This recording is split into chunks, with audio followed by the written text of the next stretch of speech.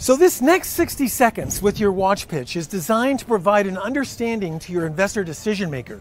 You're not closing, you're opening to create a better understanding of your service or your business or your product, and you want their support.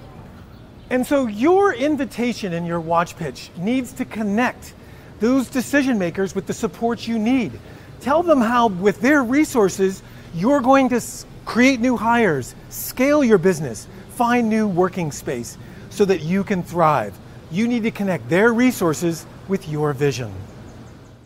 So once this connection has been made between resources and your vision, it's time to make the invitation.